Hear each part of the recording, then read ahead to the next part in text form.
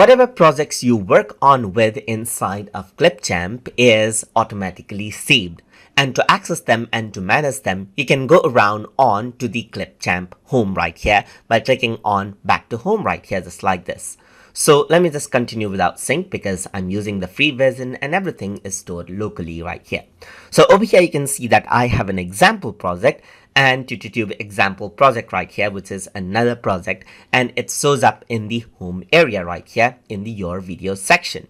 You can go around over here and click on the three dot button to make a copy of a project as well. So if I were to make around a copy, then an exact duplicate copy of this project is made out right here. So if I were to go around and click right here, this is a project that I have. But if I were to go back to home right here, continue without sync, you can see another copy of this very project is here. So I can go around on to this copy. Let me just go back to home right here, continue without sync, click on the copy of this example project, and I can see that an exact video content is here. So I can go around and then make further changes onto this particular project right here, and then this gets saved in the copy of the project right here, and I can rename this out as well. Let's say, for example, I'm going to say example project 2, and then I can go around back to home right here, continue without sync, and this is what you have, as you can see.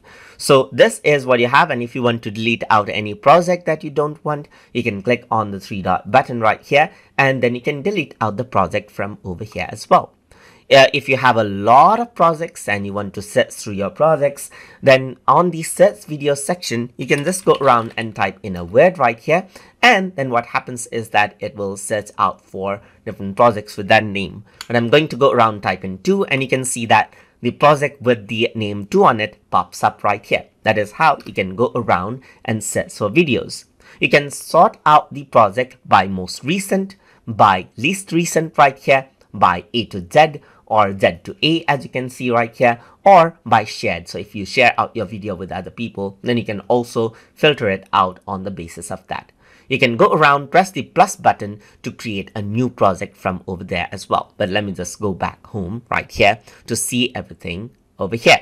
And when I created a new project, you can see that it got located right around over here. And that is how you can go around and manage out your projects from your home page in Clipchamp. So I hope you guys learned something as always. And as always, please like, comment, share, and subscribe.